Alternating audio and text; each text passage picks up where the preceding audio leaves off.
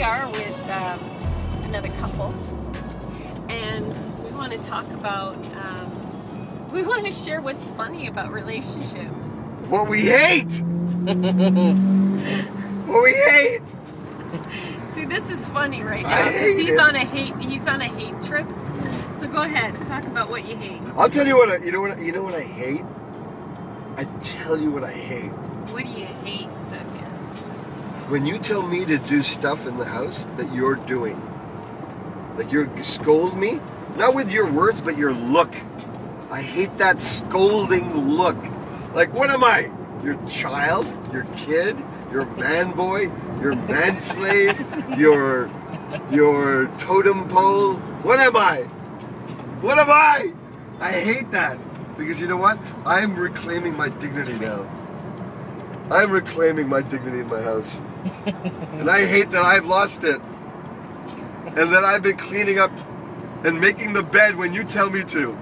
When I don't feel like I want to make the bed. I feel after you make the bed, I want to mess it.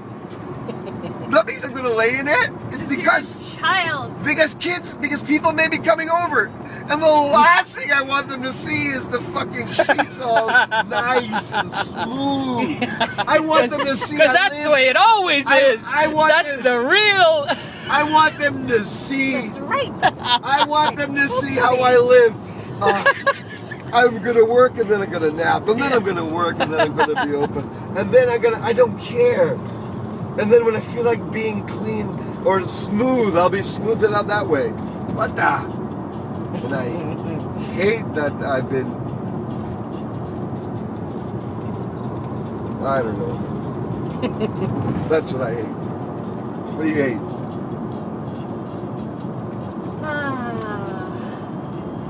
What do I hate? In relationship. I hate the fact that you think that. I do, because it's like, there's times where I feel like it's piggish, you know? It's piggish to live like that. Piggish. It's piggish. You know, I can't stand piggishness. And I think like, that if you can't make your bed after you lay down in it, it's piggish, you know? And everyone's gonna start to check out that word piggish online. It's a word. It's a word. Piggish. I've just coined it. It's from your dictionary. I've just coined it. Piggish. Piggish TM. But you know, piggish TM. Exactly. You know what that means. You know, it's like a state of, you know, here it is that you can't, what I hate is that I feel like you can't appreciate that I've created this sense of like calm, this sense of like the bed is made, the place is clean, you can clear your mind, you can walk into there and you can have so many creative thoughts.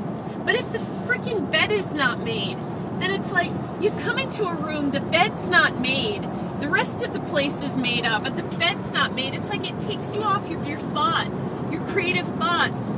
You could be having like this great creative thought, and then at least me, I would walk into a room and I see the bed's not made, then it takes me off of my creative thought. It takes me off of my moment of like, I could have had like a great aha moment, a moment of like, oh, I just discovered something. I just discovered the world in some great way, and then all of a sudden the bed's not made. It just like sucks me down into this one point in the room, and it's like, I just forgot this great thought, and now I'm seeing this bed that's not made. It's crucial. You know what I hate? That you can collapse in one movement. You can collapse this highest thinking, this deep state of openness and love for your husband, and all of a sudden, I have become, you know, like toppled to debilitated in your eyes. Really? But it's not that. But see, to me, but to me, what also I hate is that you can't see that that's how you see the world, and it's got nothing, it's not me, and that your world is not the only world, but you actually believe the world revolves around clean. No, but that bed not made is like a sword. It's like a sword that comes and punctures my love. You know, it's like in a moment of great heart openness. It's like all of a sudden you take that sword and stab me in that moment. It's like, ah! Like, how could you do that to me? The gloves are off now, man. Yeah, I know. You think that bed not made is just lying there? It's not lying. It wasn't lying there before when it was made. It wasn't lying there before. It was, the place was filled with love. And all of a sudden, you came over and you had to mess up the bed, didn't you? I walked in with this loving energy, this space of love, this great open heart, which continues. But it's like, all of a sudden, I'm like grasping at my heart. I'm feeling stabbed in the moment. You know, I'm feeling stabbed by you when you just like come in and don't notice in a moment of unaware. You're unaware that I've just created this loving space, and you just come and stab me with your unawareness. Jumping Jehoshaphat. Whoa, that dug deep, baby. That dug deep. That's how it feels to me. That came out on the other side. That felt so good. You know what? You know what I hate? Hate that you don't see me for who I am, because if you did fully, you would be bringing me grapes as I was singing songs as I walked and throwing and picking up after me. You would be picking up after me. You'd be cleaning up after me. You would do it happily, joyfully. You would stabbing.